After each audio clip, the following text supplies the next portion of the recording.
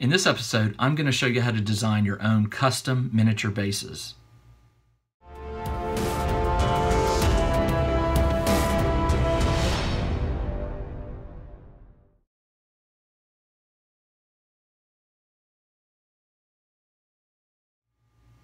Hey everybody, welcome to another episode of Game Terrain Engineering.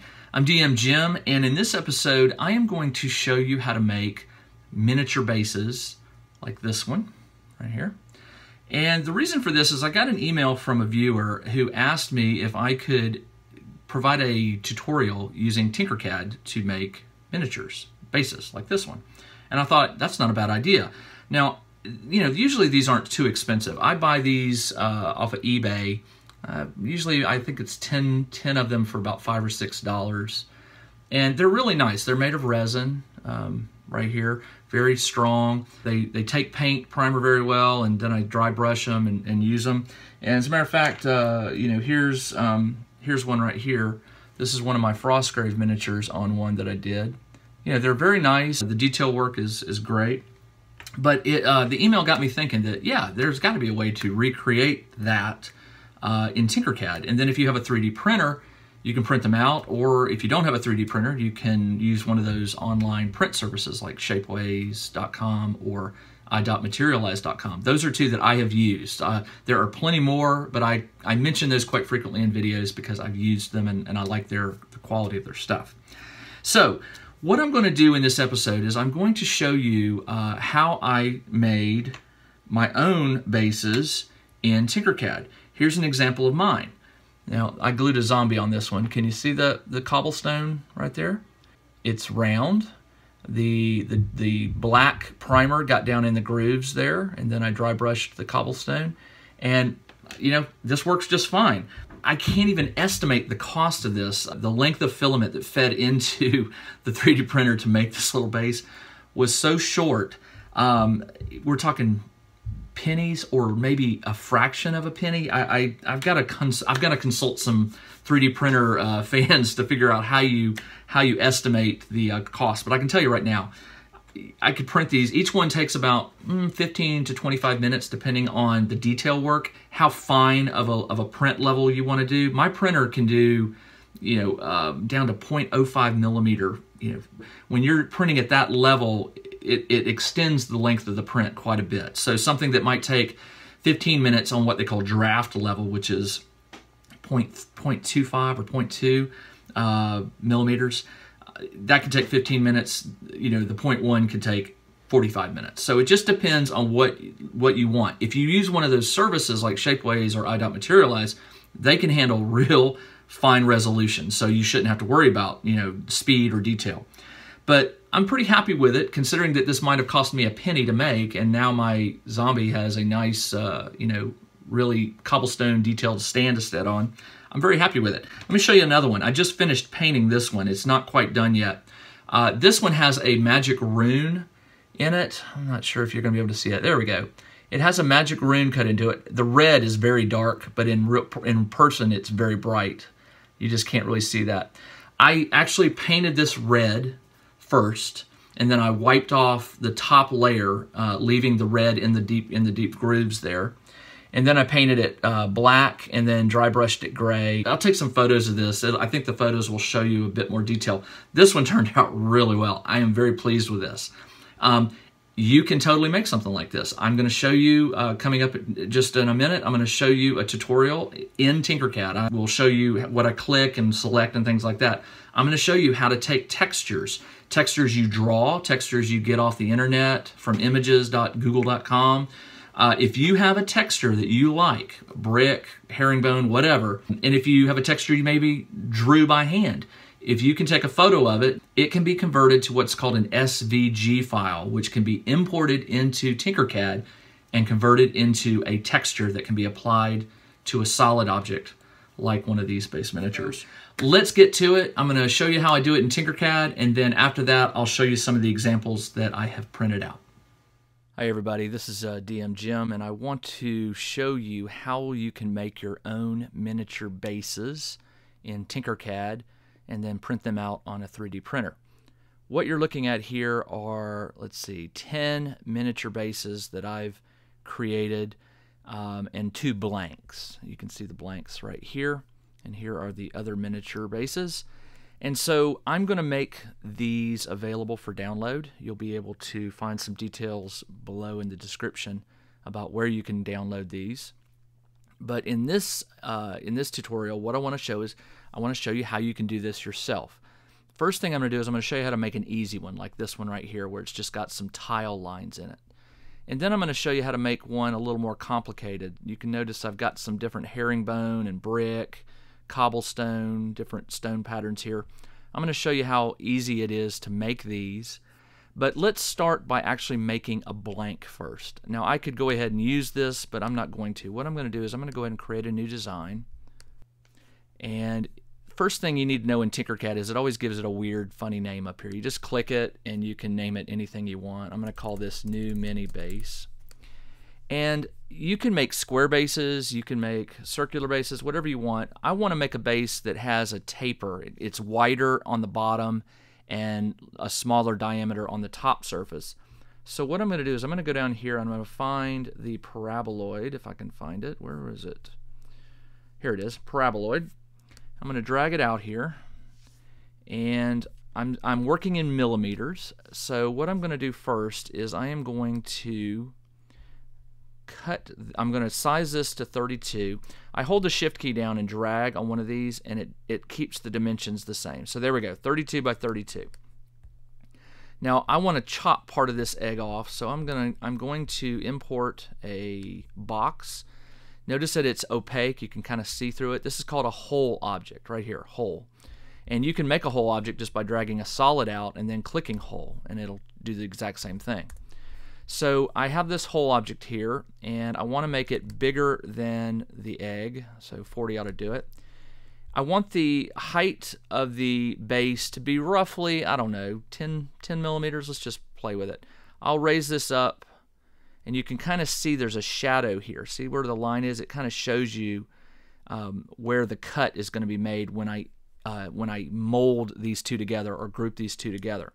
So right now it's at 4 millimeters. As you go up, it counts. 10's too much.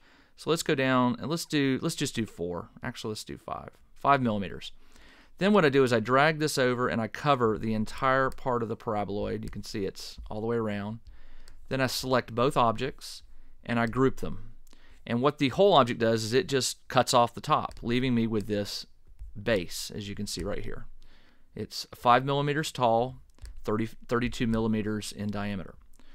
And that's going to be the base that we start out with. Now, let's make a very simple tile pattern. And to do that, I'm going to drag a box out here again, and I'm going to make it very thin. And you don't want to make it too thin, because a 3D printer, you know, if you make it too thin, it won't be able to, depending on the resolution of your printer, it's not going to be able to get the real super detail. So let's leave a big enough line. I'm going to say 2 millimeters, like that. And if you have a very fine 3D printer that can go down to like 0.05 millimeter, which some can, mine can, you can go thinner with this. But you want to leave enough gap so that when you base this or prime it, that, for example, if you prime it in black, you want it to get down in the grooves, because what we're making now is we're going to make those grooves. Make it longer than the 32 millimeters. So here you can see that I've got this. It's let's see, how wide is this? I can't even, it's so thin I can't even select it. There we go. It's 83 millimeters long. So if I drag it over, you can see it's plenty long enough to cover it. So what I'm going to do now is I'm going to Command C, Command V, or Control V if you're a Windows user, and I'm just going to make a bunch of these. I'm just going to paste a bunch out here. And then I'm going to rotate some. I'm going to rotate this one 90 degrees. Let's see, right there. I'll rotate this one. I'll rotate this one too, 90 degrees. And what we're doing now is we're just going to start placing these where we think they would look good. And you can see the shadow. Look down here. You see the shadow on the actual 3D, the solid object, the base. And you can kind of see where the tiles are going to be placed. So I'm going to do this one there. I'm going to take this one over here and put it maybe right there. Now if you want to see what this looks like so far, all you have to do is group the tiles together. So I'm going to hold down the Shift key and I'm going to click all these thin tiles and I'm going to group them so they treat as one object. Okay. Then when it's selected, I'm going to use this little tiny cone right here to raise them up. And I just want to raise them up enough so they cut into the base. And if I want to zoom in here and you can see how the shadow is down in it, maybe about 1 millimeter or so. That's good enough. Now what I do is I zoom out, I select all of it, the solid and the whole thin slices, and I group them.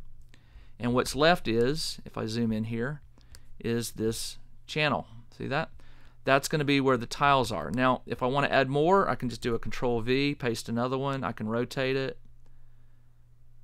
And maybe I want to put this one right there. And remember, I need to raise it up again. Right there. I'll group it. And you can keep adding these as needed. You know, that looks pretty good. I would be satisfied with that. If you're looking at giving it a stone texture on here, that's a little more advanced, and I am going to try to create a tutorial on actually adding texture to the surface. When this is printed, this is going to be a totally flat surface with these grooves. Now, to add texture, you could use glue or putty or whatever you want to do. But again, when this prints out, it's going to be a totally smooth, flat surface. Now let's create a little more advanced one. I'm gonna copy this and paste it, and then what I'm gonna do is I'm gonna ungroup and I'm gonna delete all of these slices so that I have a clean one again. And when I'm doing these in bulk, what I do is I make a copy and I usually put it out here off the grid, and that just reminds me that this is my master. I don't want to delete it, so I just make copies of it and then paste new ones and work on them. So how would you add something a little more complicated? All right, well, let me show you. First thing I do is I go out to Google Images, and let's do cobblestone texture. And what you're looking for is a black and white. Now, you can use these color ones, but it doesn't do so well when you get into the next tool I'm going to show you, which is this thing called Online Converter. So what I'm going to do is I'm going to add the word sketch here, and that usually will thin it out. There we go. That gives me some actual sketches. So let's take a look and see if we find one that we like. Some of these have watermarks on them, which is not a big deal. You can, as long as you're not selling these, feel free to, copy and use what you can. I'm going to go, let's see what this one looks like. I like this one right here. So what I'm going to do is I'm going to take a screen capture of just a section of this, like that. Okay. And then what I'm going to do is I'm going to go to this Online Converter tool. And Tinkercad can only import SVG images. So I'm going to go on Image Converter, and I'm going to select this Convert to SVG. And I'm going to browse to that screenshot that I just did, which is the cobblestone right here. And I'm going to select Monochrome and Convert File. When it's done, it's going to save it to whatever location you specify. I'm just going to save it to my downloads right up here. Okay. It's called Screenshot 2017-10-9. Okay. I am going to go back into Tinkercad, and I'm going to go over to this Import button, and I say choose a file. I'm going to go to my downloads right here, and I'm going to organize them by date, and there it is right there. Okay, I import it in. I'm going to zoom out a little bit because usually these are pretty good size. And depending on the complexity of the object you're importing, it could take a few seconds. It could take up to a minute. Usually it takes about 20 or 30 seconds. So let's give it a little bit more time. There we go. All right, now it looks kind of weird, doesn't it? That's because this Online Convert tool, any black or colored space, it creates as a solid. The white is negative space, like these gaps right here. And we're going to use that to our advantage. First thing we need to do is shrink this down. So I'm going to select it. I'm going to hold the Shift key because I want the dimensions to be kept the same. And I'm going to drag one of these corners down. I'm going to keep going, keep going, keep going. And I want to put it over my blank tile here. Okay. And I can keep shrinking this a little more. You don't want to shrink it too much because then it won't fit, it won't cover the surface. It's got to be where it can cover the top surface of your blank here. So there we go. I'm going to do that. Next thing I'm going to do is I'm going to click on it again. I'm going to turn it into a whole object. All right, and then I want to raise it up right here using that little cone. I'm going to raise it up, and let's see, is it cutting into it? Just a little bit. Okay, let's see. I can play around with this one if I'm not happy with the depth of the cut. So what I'm going to do is I'm going to select the blank and the cobblestone pattern, and I'm going to group them. And when I turn off the thing, there we go. We're left with this nice cut pattern that when it prints, you'll see these gaps. The black paint or whatever you prime will get down in there, and then when you dry brush the surface, you'll have this nice cobblestone pattern left over. Very simple to do. You can make these all day. Just keep going and going and going. I'm going to go back to my original collection here and show you some close-ups of what I've done. All right, and here we go. Let me center on one of these. All right, so here's a stone pattern I made, very similar to the one I just showed you. Here's a cobblestone, a brick. Here's a brick pattern that's sort of, you know, asymmetrical. Here's one similar to the line one I did. Now you'll notice the line, the gap is very thin. That's because my printer can do that level of detail. You'll have to experiment with these and find out what your 3D printer can handle. If you were going to outsource the printing of these to a service like Shapeways or i.materialize.com, they can do the real fine details, so you don't have to worry about that. Let's see what else. I did this one. I got a magic rune and I turned it negative and I merged it, and so you can kind of see that it's a big circle, and I've only got part of it here on this blank. You can see the star here and some little symbols and things like that. And I'm going to show you a picture in just a moment of how I painted this.